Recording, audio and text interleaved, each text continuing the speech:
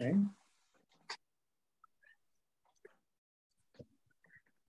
So today we will talk about chapter 4, scanning.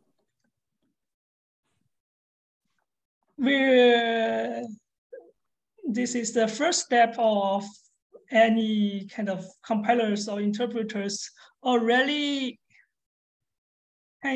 any kind of program that's dealing with text input, like structured text input. So the scanner takes in raw source code as a series of characters and groups it into a series of chunks we call tokens. That's why sometimes scanner is also called tokenizer, and another name is lexer. It all means the kind of same thing. Like as this aside says, scanning, lexing, lexical analysis, all talking about the same thing.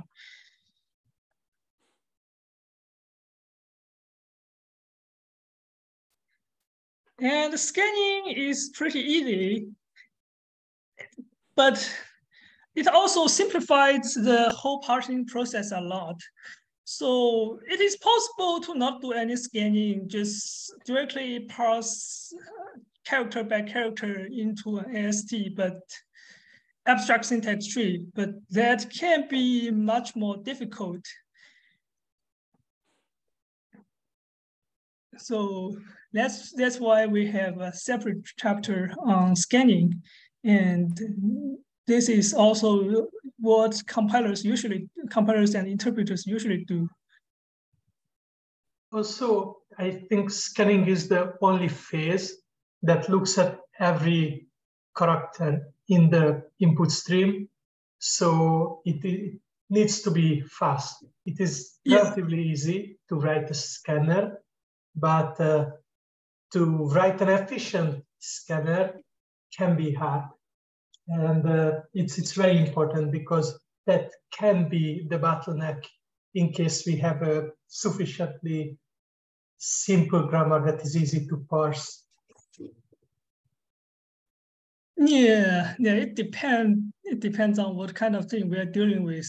If it's C++, then certainly not bottleneck. But if, let's say, we are parsing JSON, then this can be really important to make scanning really fast.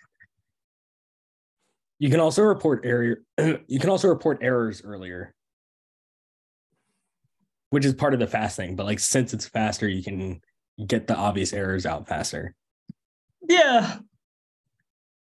We can catch some errors in this stage, so don't need to go into the next stage.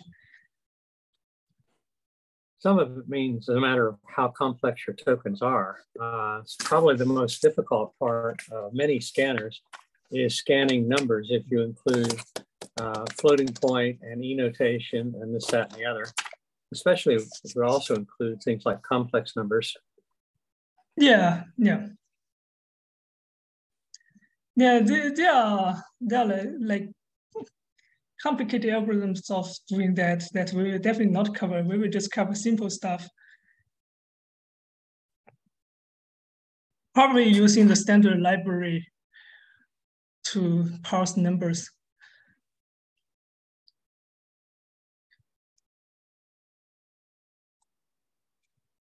So this is the first time we see the code. And so before the scanning, we need some like boilerplate. And because it's Java, we can see a lot of those kind of stuff. And our main function, we take the array of arguments. And if we have multiple arguments, then we see it's an error because we only allow one argument as a file name. So if it only have one argument, we run it as a file. Otherwise, we run it as a repo. We just run a loop and ask user to input some code. This is also. Oh, sorry. Go on. Sorry. Go on. Oh, I learned in this chapter the origins behind REPL. Like I knew what it stand for, but there's a side note in this chapter that it's actually just named after how you would write it in Lisp. Yeah. So, yeah.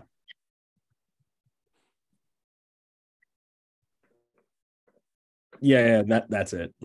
Yeah. I had a similar like mind blown moment when I think that's similar with grep as well. So it's just a fun fact. Actually, Yeah, I think one of the nice thing about these books is, so far anyway, is all the little side notes and footnotes. Yeah. It's quite nice. Yeah, I really like his aside, but yeah, this is design notes. This section is even better.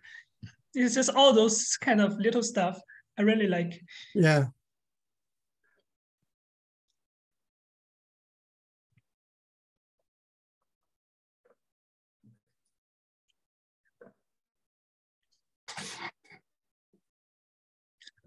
So for the run file, we basically just read the file and then to a string and then run the string.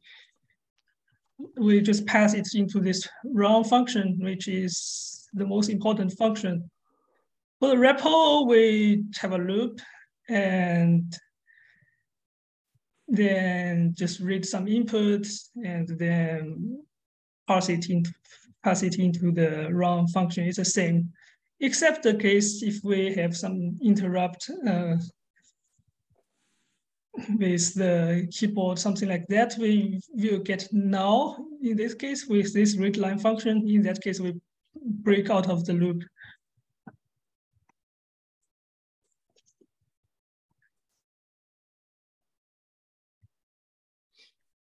And finally, for the run function, we haven't actually implemented eval, this kind of stuff. So what we actually do is just create a scanner and tokenize the source string into a token, into a list of tokens, and then just print those tokens.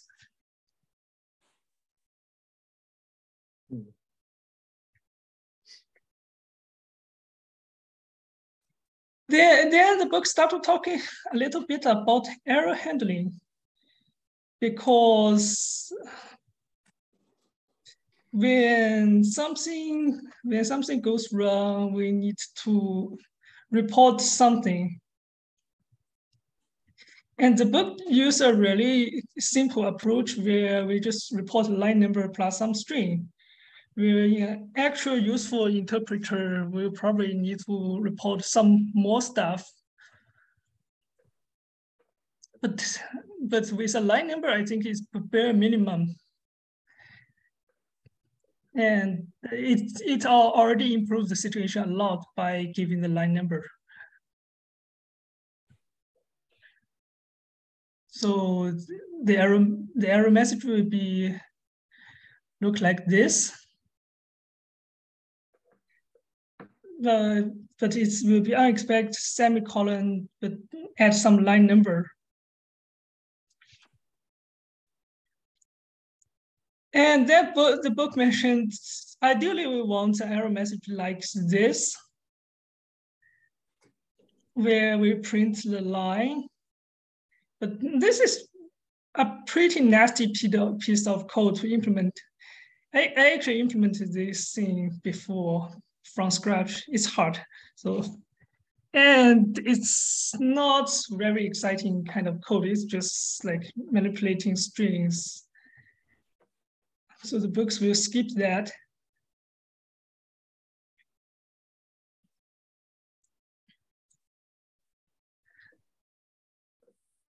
A comment. Yeah, if someone happens to do the implementation in Rust, there is a nice library. Yeah, exactly. Yeah, but shouldn't you write the library yourself? Isn't that the point of the book? No. It's a Rust library. it kind of gives this kind of output. It's really nice. I don't know if this is the only library or not, because I remember there is a Rust library for this, but I don't know if this one. Yeah, There's also a there nice might C be library. more. I'll see if I can find it and put it in the chat. So I think if you use libraries for like nicely formatting output messages or so on, you still implement the Lexer yourself. I think it's still in the spirit of the book. Yeah, I agree. I haven't looked at the library. I don't know what it does for you, but like if you can give it like, I guess the offsets in the string and it'll look those up. I don't know. This is like cosmetic change. It doesn't kind of you're not using the library to implement a parser, for example. Yeah, that's what I'm It's saying. Like different. now that I think about it, it's probably like if the library is like that, then it's not a big deal, right? Because it's just yeah, it's just taking over some of that manual labor.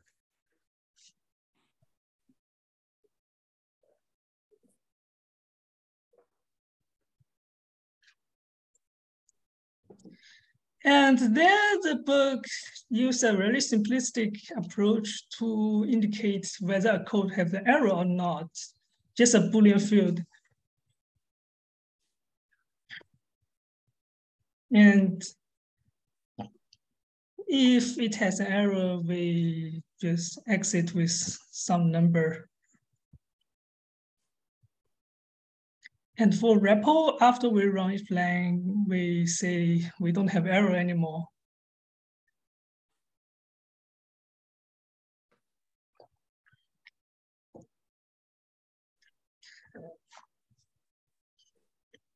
So this is necessary things. Sometimes there can be multiple errors we want to report at once. And if we don't do this kind of things, instead, let's say throw exception or like using a type like result, which is either something or an error, then we kind of just stuck at when we meet the first error.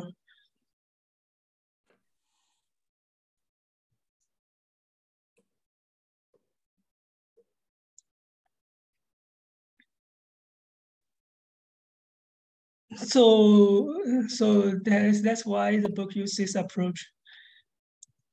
And he also mentioned like in actual abstraction, we can have some kind of error reporter interface that can, like, for example, report error differently in a command line or in IDE, but for our interpreter, we will just not do that.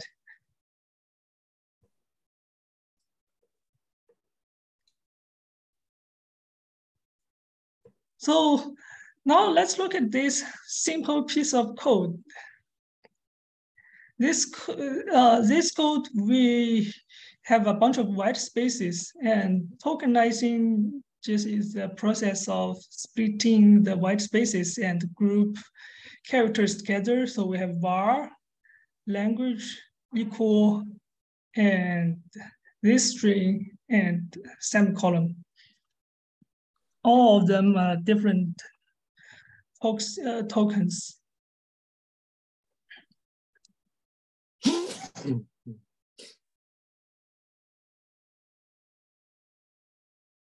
And the book mentioned when group characters into tokens, we also have some other useful information, and we can bundle them together to a token.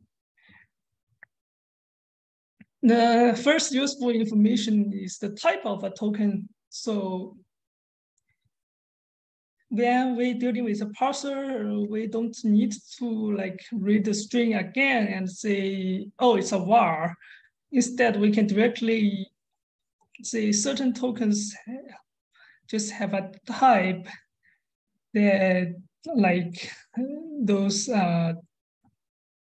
operators or keywords. And and the string and numbers all have like unique types. This also means for stuff like numbers, we don't need to parse them twice, because we can just like parse them once and store the value in the token, rather than parse it in the lexer and then in the parser parse them again. And what's remaining is identifier. It's just some string that's used to represent a name.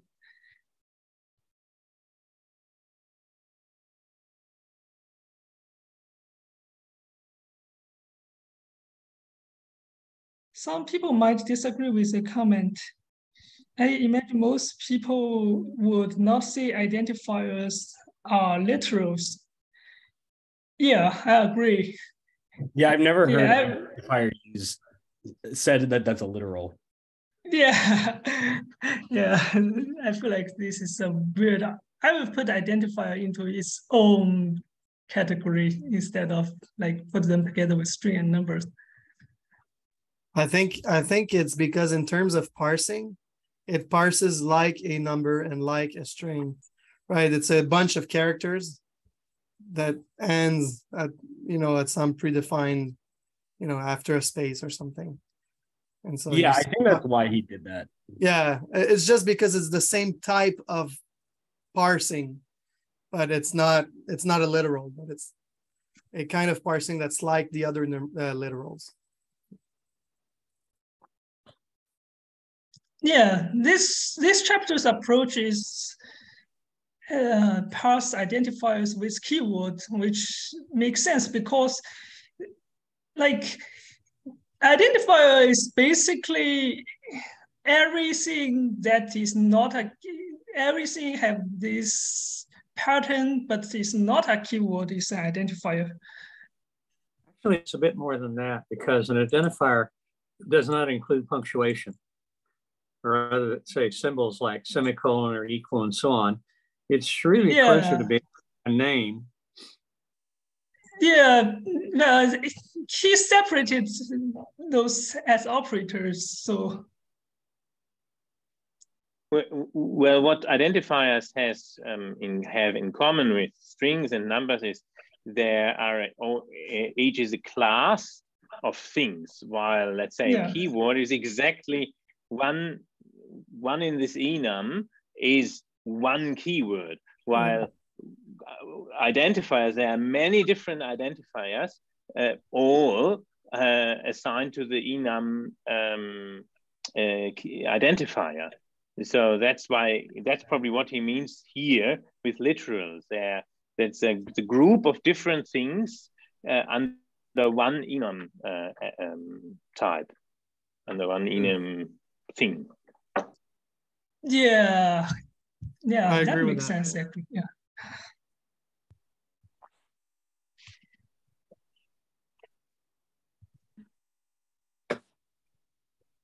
But then when he actually talked about literals, he mentioned numbers and string and no identifiers.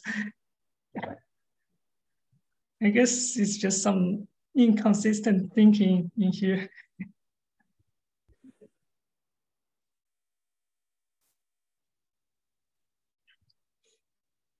So each token also have location informations, because when we report error, we need to know where the error happened.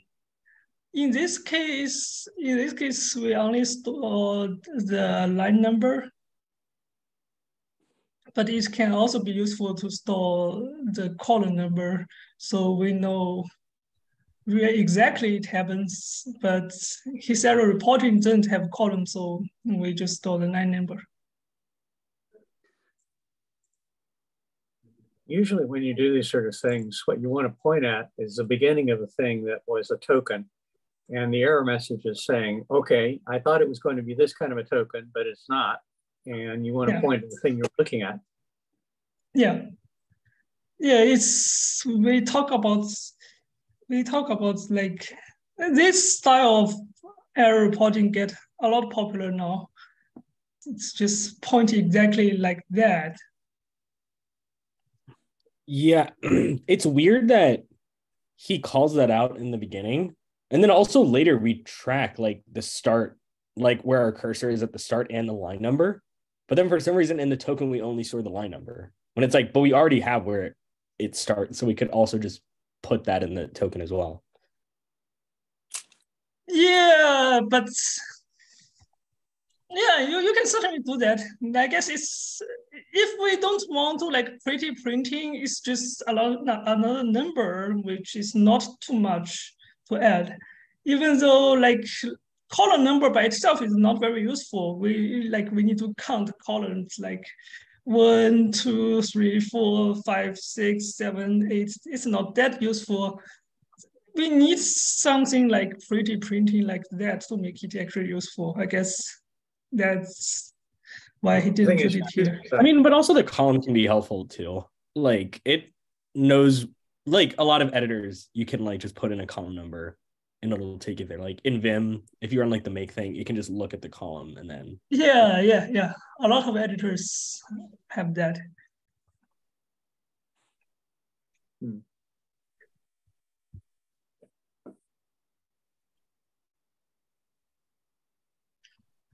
And then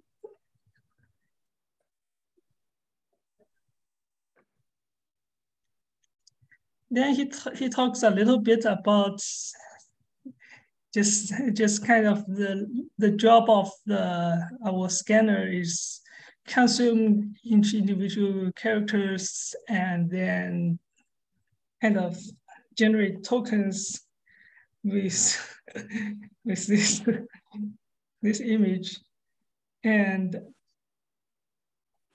then he started to talk about this concept may sound familiar because match some patterns, then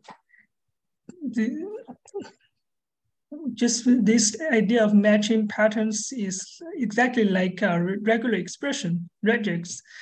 So, for example, we can specify the identifiers like this as a regex. It says it's either some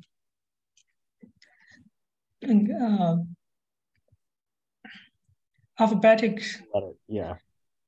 or underscore, or like and then it's for the leading character, and then it's just a bunch of alphabetic or numeric numbers or underscore for the following.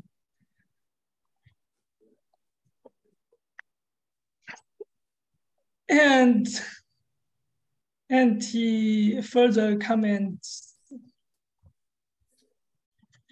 this intuition is exactly the case.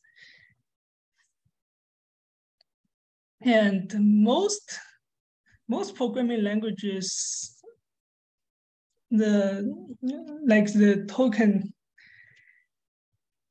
tokens can be classified as a regular language where we can just scan it through and then use this kind of regular expression to match each tokens. And that's why there are tools like Lex or Flex that's exactly using regex to generate Lexer for us. There are some interesting cases though. Think about why, for example, in C, we don't allow nested comment, sorry, because nested comment is no longer regular, I guess. So if you deal with comments in the scanning phase, then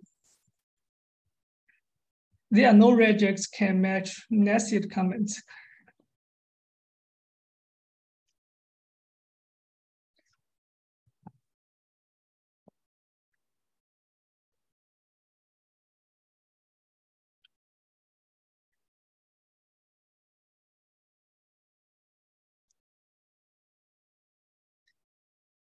Then the book starts to put the scanner class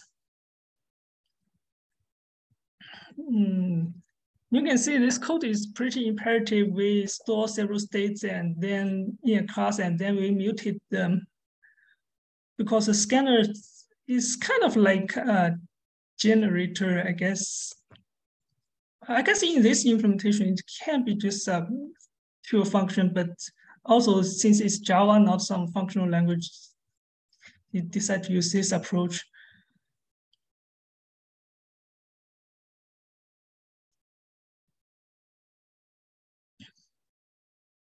Some alternative material for interpreters in Rust.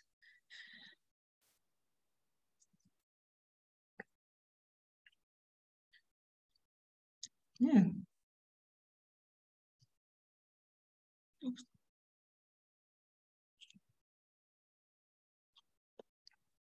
Okay, so yeah, something different in that approach. I appreciate that comment.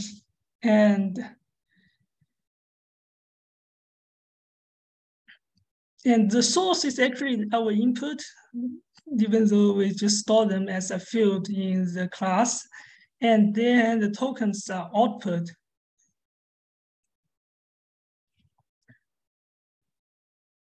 So for the scan tokens, we just do a while loop. While we haven't reached the end, we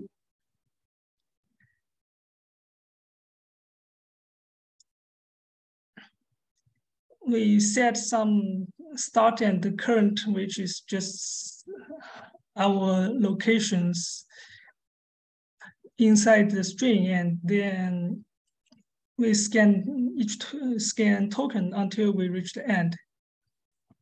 And we add a EOF token at the end and returns.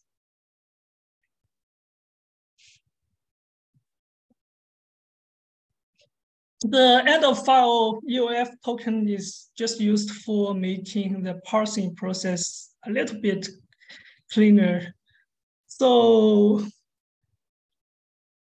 I think this kind of thing, like in design pattern, is called null object pattern. So using an actual object to kind of replace null to make things easier to handle.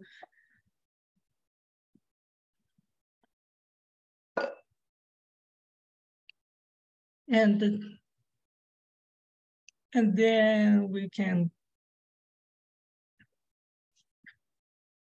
we still need those fields start and current are like this, are like the location where our scanning. Notice this start is not a start of the tokens. It's like both of those are just used in the scanning process, and the line is a 9 number. And we also have isAdd function, which just say whether our current cursor location is greater than the length, greater than or equal to.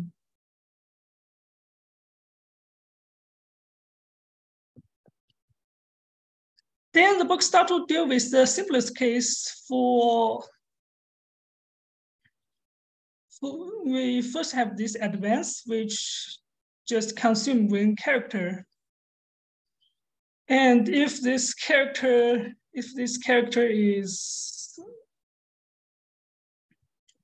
all of those characters, we know it's a single character token. We just directly add them, and we can break from the switch, and we just end with the switch token, but a scan token. But we will add more stuff later.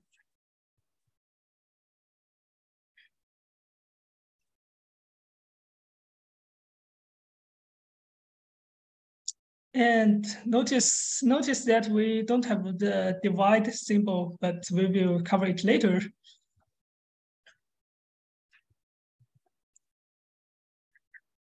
And we have a bunch of helpers, advance, which just consume one token. Add token. This is just like kind of because Java doesn't have default argument. I don't know if it's still the case.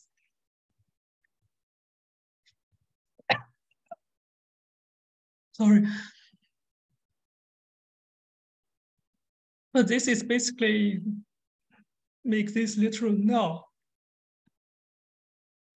And most of cases is like this, but for certain cases, usually for like string or number, we don't want to pass them twice, so we can just store the information directly into a token with this literal.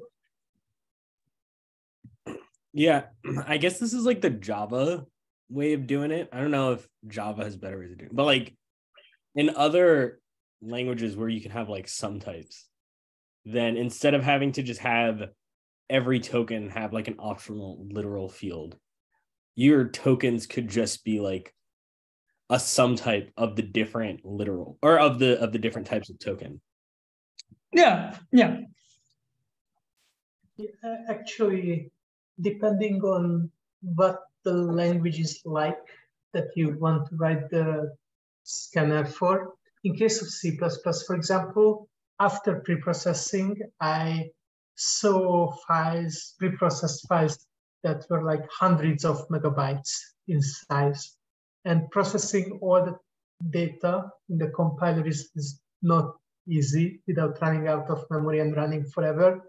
So what many C++ compilers are doing, they're trying to deduplicate things as much as possible. So if the same identifier is mentioned multiple times, they don't store the actual text to that identifier multiple times. So if you have, for example, so many C++ classes have begin and end methods to get the iterators, and you don't want to store that text as many times that identifier is mentioned throughout your code.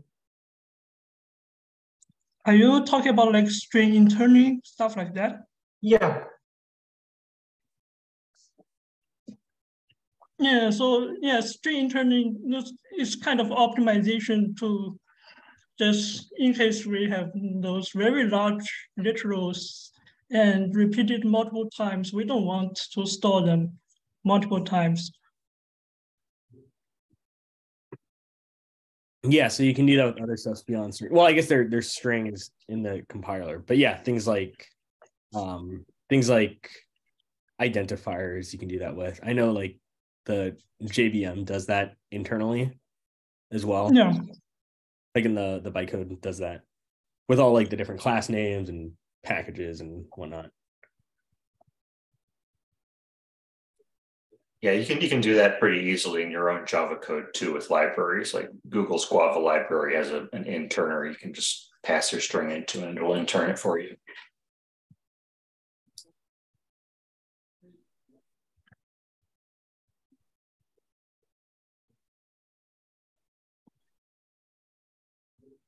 Yeah, so we're already kind of 10 steps ahead of this book. We're talking about optimizations. But I guess this book will not talk about optimizations until maybe the last chapter.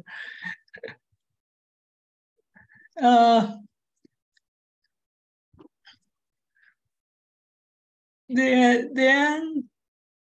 if we can't match any characters we want, we just report some error.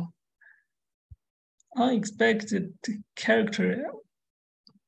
That's not nice. At least print what character it is. Yeah.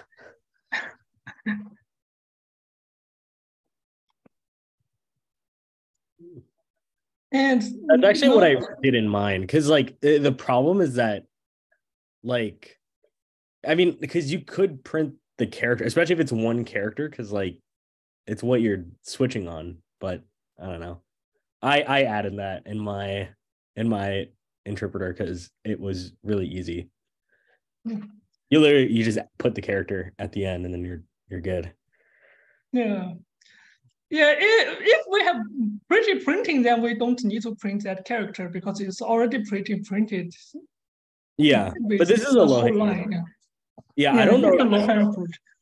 Yeah, I don't know if this is true, but I suspect that maybe the author, he puts like really low hanging fruit like this in the book on purpose, so that way people will be tempted to like go a little bit outside the bounds of the book and add something extra themselves. Yeah, good point. I felt that way too with not reporting the line number, like not reporting the column number, not having to report the token.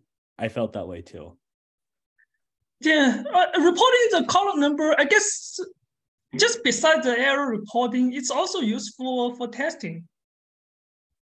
Yeah, that's actually something that I wanted to talk about. I guess once we finish summarizing the chapter, I wanted to talk about how people were testing their stuff so far. But yeah, we can talk about after we're done with this chapter. So notice that we keep scanning because we want to report all the error at once with our scanner. We don't want to just stop at the first error. And that's why we have that Boolean flag.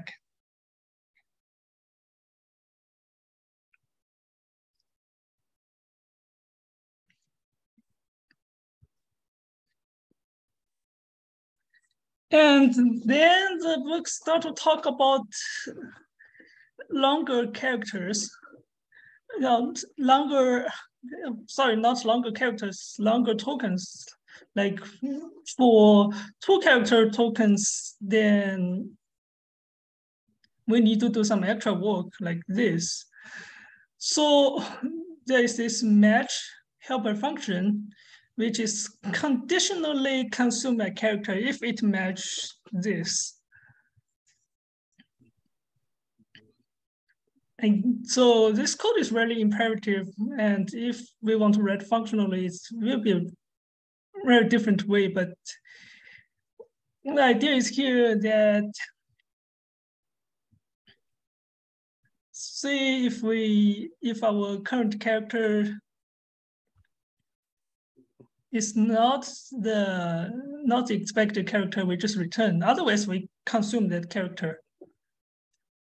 And we also return whether we consume the character or not.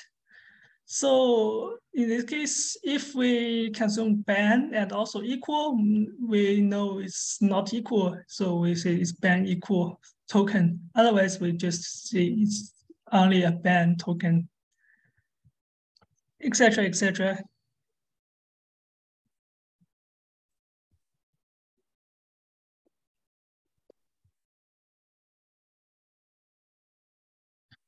yeah, something that I thought was interesting is that when I was first reading this, I thought that this part was like particularly messy and like the imperative, as you were saying. And I was like, something like a peak or something would make more sense here. And then in the next section, he implements a peak method. So I thought he could have added the peak method to like match.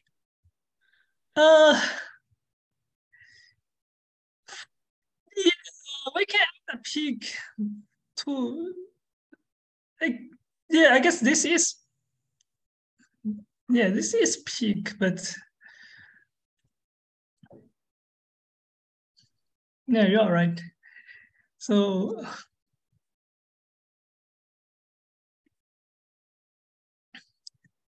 and then he added a peak later. So I guess because it's book order, he presents this code first. That's why he will not use peak. Yeah. And for peak, but also peak does a little bit like safety check, which is elided here.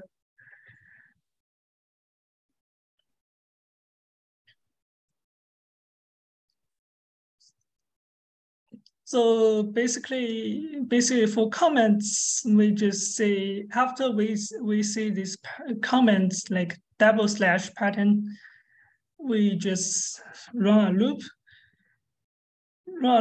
until we hit end of the line, or end of the whole string. Otherwise, we just continue.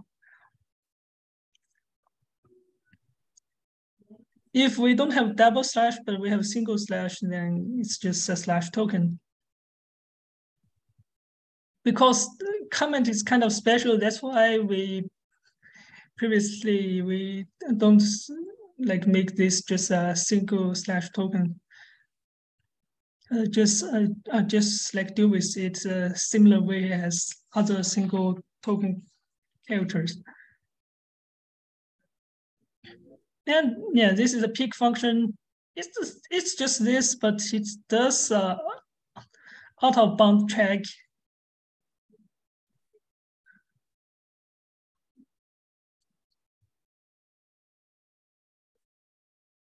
And the book even mentioned that advanced and peaks are fundamental operations, and match combines them. So match can use those two. It just didn't use them.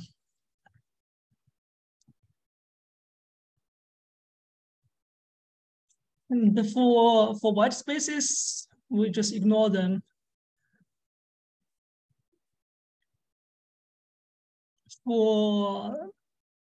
For end of line, it's like white space, but we need to increase our line number.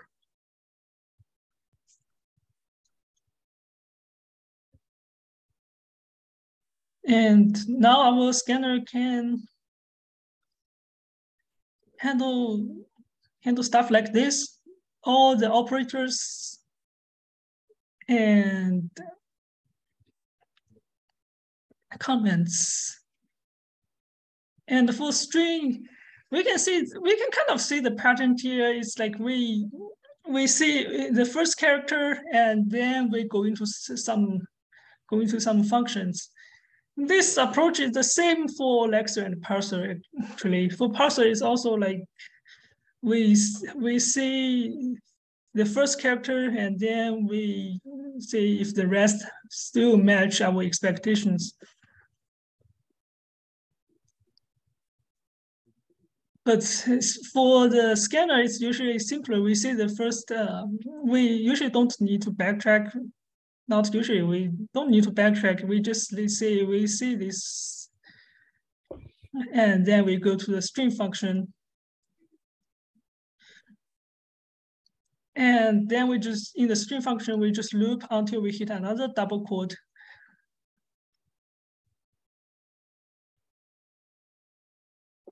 If we don't meet any we don't need any double quote, and then we already at the end, then we have an error. Otherwise, since when we meet the second double quote, we already quit this loop. We still have a double quote to skip, so like this. And finally, we just add all the characters in between into the token.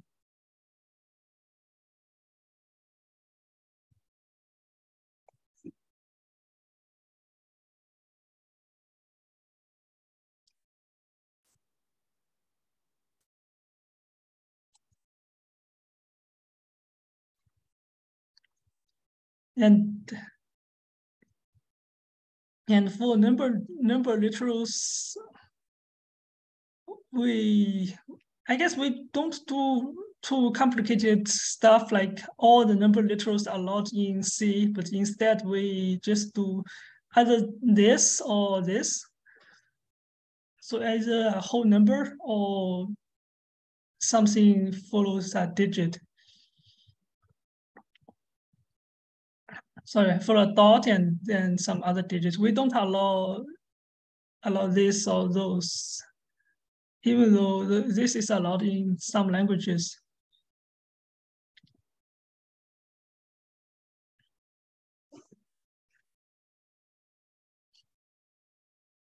This one is a bit weird, especially you talk about if we want to support something like this, then kind of weird if we kind of scan this part as a number.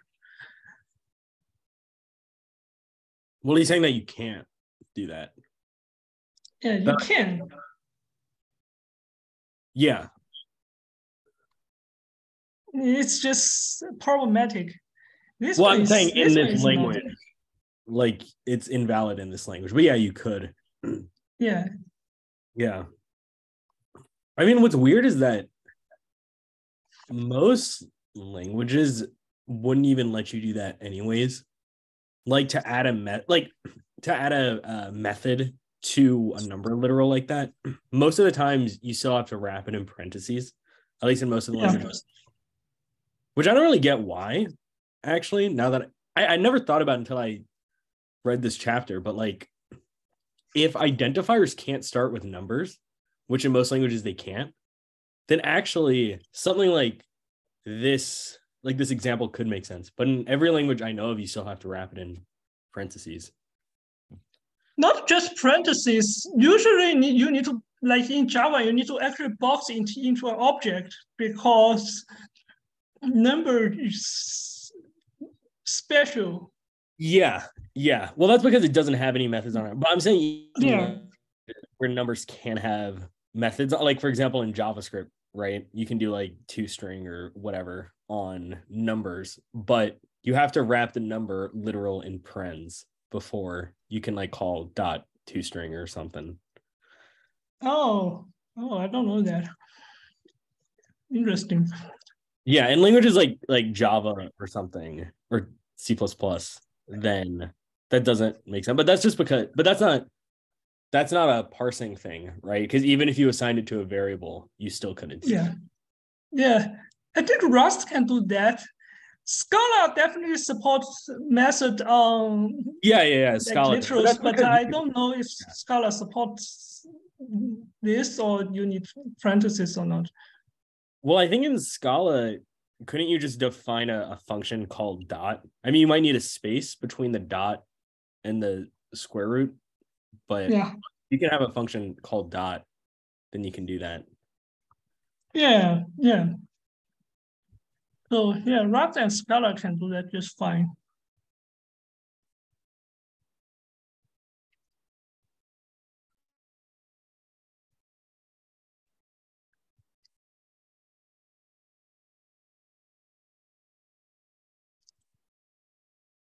And we just say if the character is a number, is a digit, and then we go into this number parsing part. Note that its digit is also a peak operation. It doesn't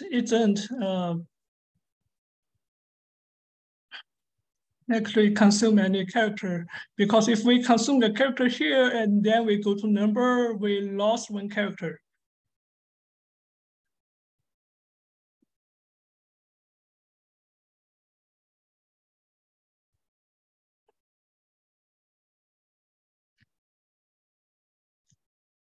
And then we just scan the whole number literal and then use the standard library function. So we actually still parse the number twice, once in here, and then use the standard library because this is not that trivial to implement anymore. So you just decide to skip that.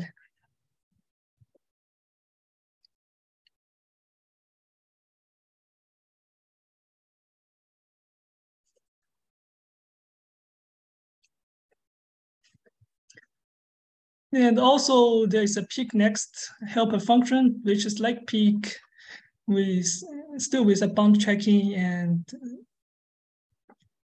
then just pick the next character.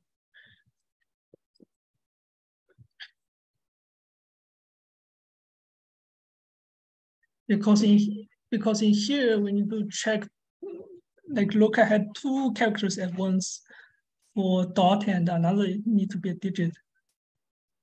Yeah, it's weird how sometimes he uses peak next and advance, and then other times uses match. Because those do kind of similar things, but in match, it will conditionally not increment the offset, right? The cursor, but you could also do that same thing with peak next in advance. And I feel like that makes more sense. But not peak next, is peak and advance, not peak next. Oh, right. Yeah, I guess it's just like peak and advance does some extra like safety check and match because just don't need to do those kind of checks. Otherwise match is basically the combination of those two functions. I think the way he implements the peak next is actually pretty ugly. Sort of always checking that the length, that it fits in the length. So I think it would be nicer to utilize something like is at end function or something like that. Yeah.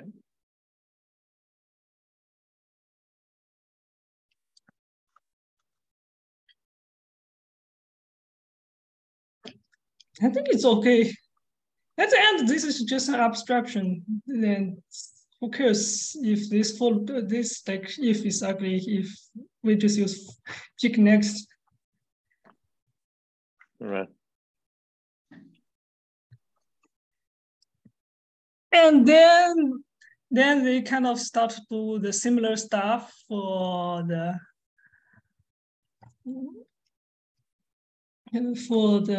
each different characters.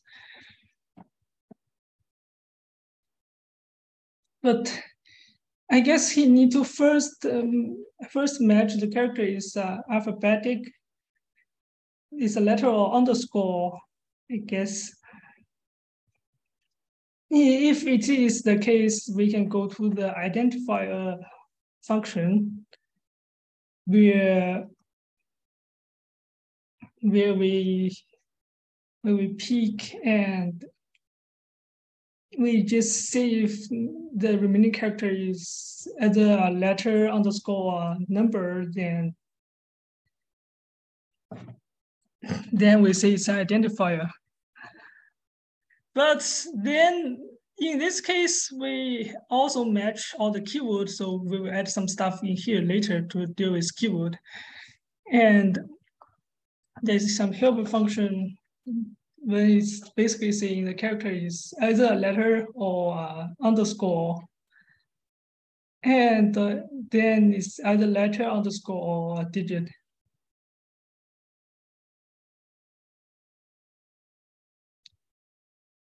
And at the end, he decided to just put keywords instead of using the previous like switch this approach. He decided to just put all the keywords into a hash table, which he can actually do that for those operators too, but he decided to use different approach for keywords and operators. And since all the keywords are in the hash table, we just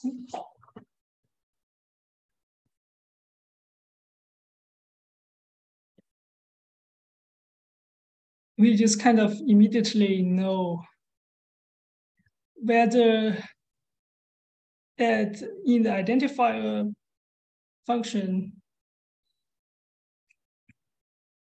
we can know if we have a text, and then we can immediately know whether our text belongs to this group of keywords.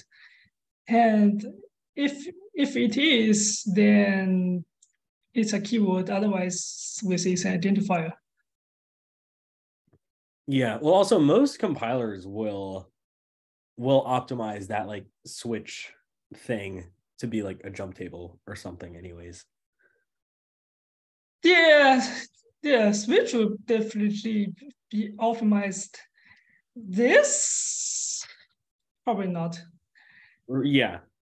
Yeah, so if you want fast, then probably you need some ugly switch. And actually he did ugly switch in the second part of the book, because in C, you don't have this available.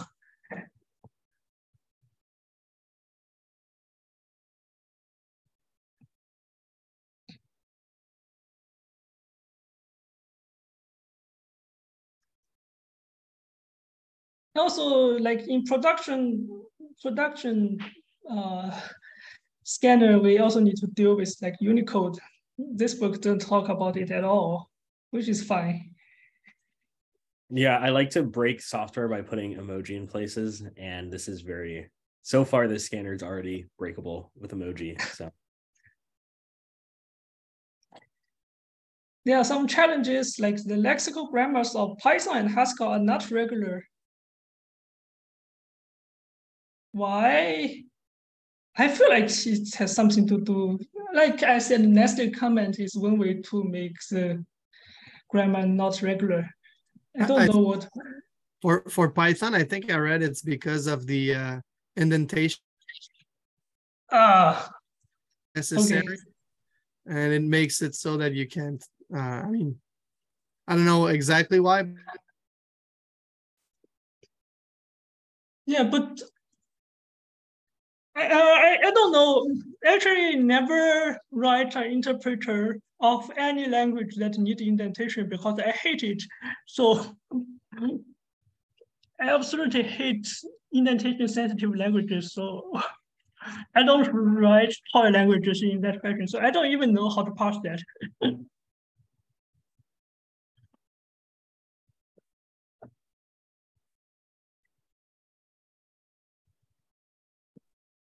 And the yeah, basic way for parsing the indentation sensitive is you just have to keep track of how far indented you are.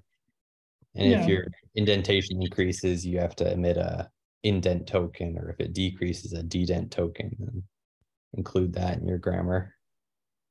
I think the way that Scala does it in Scala 3, because you can, for some reason, they decided to have both like brace syntax and indentation syntax for some reason. And I think the way that they do it there is that they just, when they parse the indentation, they just sort of on the fly desugar it into braces and not. So they just add so when you indent a level, they add an opening brace, and every time you dedent, they add a closing brace in somewhere in the parser.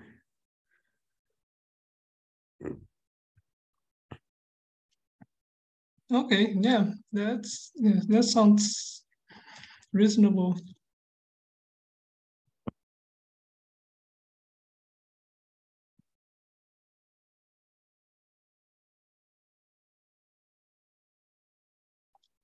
And he talk about in certain languages, white space can be meaningful in certain situations.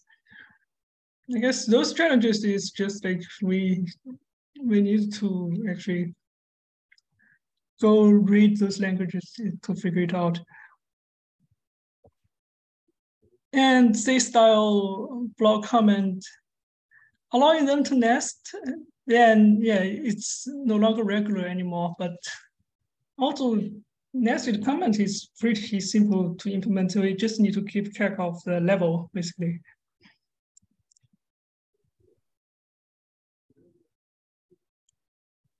At the end, he talks about implicit semicolon.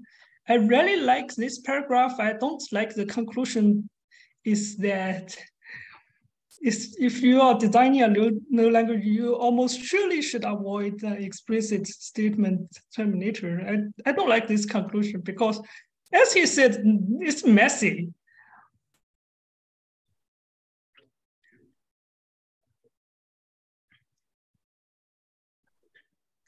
If we don't have an explicit statement terminator, instead we just have like end line as a token, and then we sometimes ignore that we will have some weird edge cases like this one, and different languages dealing with them very differently.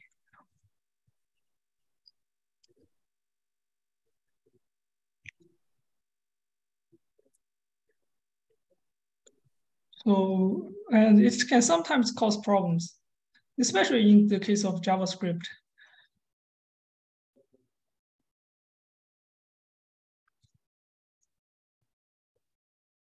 I guess that's the end of this chapter. We can stop recording and then we can just chat about stuff.